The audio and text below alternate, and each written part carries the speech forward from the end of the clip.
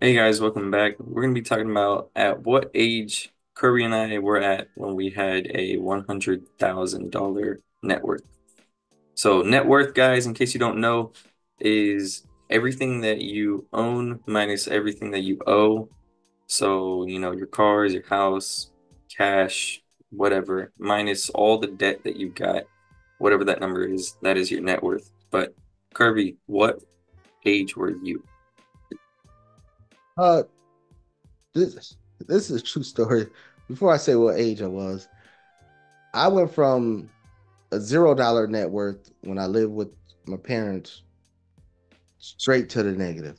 I didn't even get, I didn't even have $1 in positive net worth before I went negative. Uh, True story. So I joined the military, and then I never opened up a bank account before. I opened up a bank account, and I can't remember the name of the bank. It's so long ago. But I opened up a bank just so I can, join the military because it's, a stipulation for joining the military. And then the bank, because you open up a new checking account, they put $10 into the checking account. And then, so I'm thinking I got $10 to spend, but all it is just $10 sitting there just to show you have a positive balance in your account until your paycheck show up. So before I head off to basic training, I was like, oh, I got $10 and I got a card. I'm about to go swipe my card and go get me some chips and a soda from the store across the street. So it went through, and then the bank proceeded to call my recruiter and said he overdrafted his account.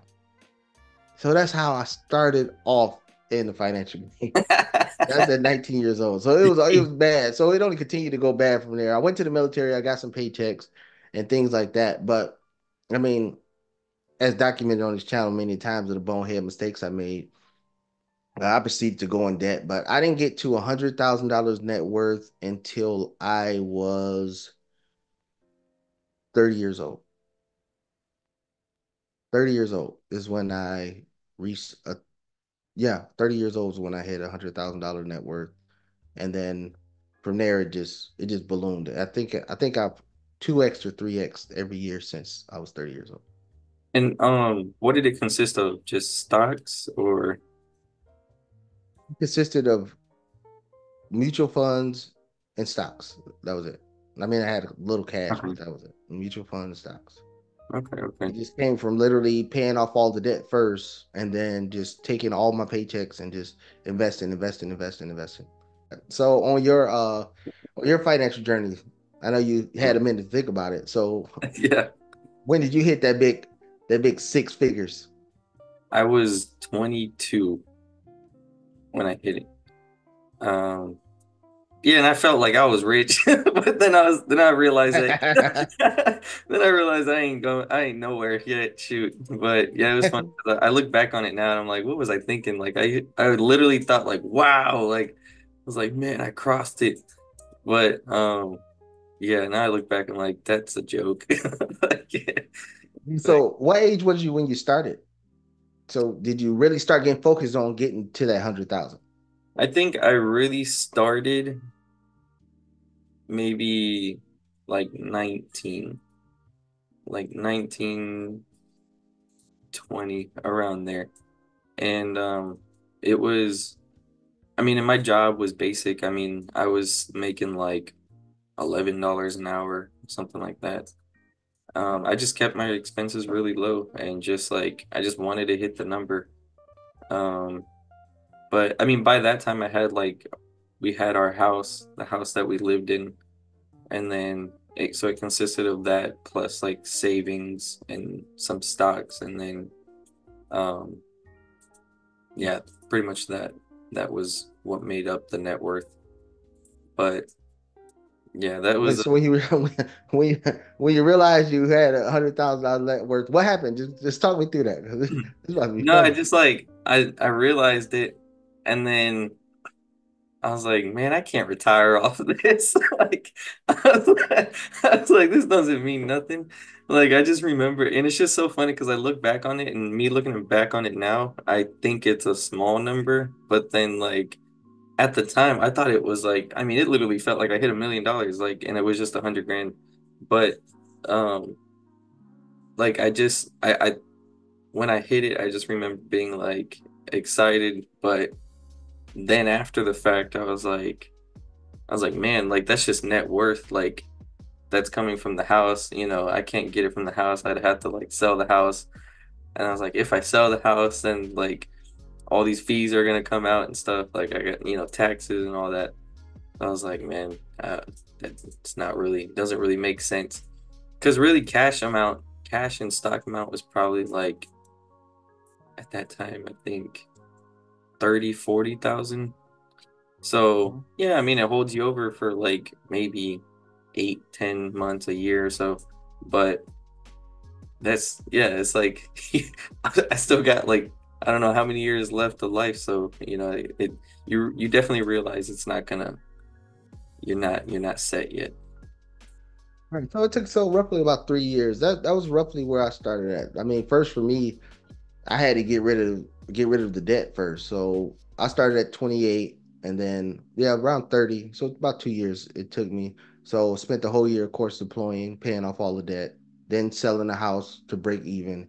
And then it was just 100% plowing every dime we had, 80% of our income into investments. By then we left the house and we lived in an apartment. And then I always tell people being a good steward of money, opportunities show up. Now, when I was needing a job, I mean, when I was needing it bad, I couldn't get a phone call to save my life, and then that's why I had to volunteer to go to Iraq to deploy. But then I started saving money, being a good steward of money. Then phone calls came out the butt just for different job opportunities. I mean, at that time, I was working at Toyota in the paint department in San Antonio, Texas, and then got a phone call for a job offer. I mean, literally, they called me for a job offer that paid me 10 times what I was making at Toyota. And then because, and this is the key part, because I had the money that I had set aside and I've been investing this whole time, it gave me the opportunity to say, okay, job, I'm leaving you. And now remember, I didn't, I left the military. I couldn't find a job to save my life. So this is my first full-time, job since I've been out the military. And I was able to be like, all right, I'm leaving this job and taking another job in another state because I had the financial security to, hold me over that time until I got a paycheck from the next job. So yeah, about 2 or 3 years. If you get real serious about it, you can go from zero to 100,000, or in my case, negative 250,000 to 100,000 net worth. Yeah. Yeah, I think that's all it takes. It's just like that dedication. Because like I think it was honestly, like you said, how it started to like 2x, 3x after that. Like it was definitely easier to go from 100,000 to 200,000. Like that 100,000 was a pain and it just felt so slow. Um, but and then once you hit it, all the reality kicks in. And I remember hitting my first 100,000 like liquid, like cash and stocks and all that. Mhm. And it was funny. You were like, "Yeah, so you still feel broke, don't you?" And I was like thinking of it. I was like, "Yeah, I do." Because Yeah, like you yeah, realize like with the cost of everything and you know because during this whole, I think that net worth number or hitting an income number, a net worth number, like that figure, like you're just thinking like, how much do I need to just like be independent? And right. you start to realize like shoot, like you start to add everything up and like you know estimate how much how many years you're gonna live and all that, and you're like, wow, it's gonna take a lot of money to be able to just be set. So it never stops, the grind never stops. Yeah, the net worth number. Then you realize the net worth number don't matter because you can't spend the net worth. Yeah, All you can exactly. do is spend cash flow. Yeah, So it's a different yeah, dynamic. exactly. And I think later on too, after passing that, I realized if I just focus on getting the assets, getting stocks, getting the properties, that net worth number will just grow on its own. Like just focus Yeah, on building the income, that cash flow coming outside the job. true. With all that being said, though, guys, if you have any comments or if you hit 100,000, let us know what age you were in the comment section. Don't forget to hit the like button, subscribe, share this video. We'll see you guys on the next one.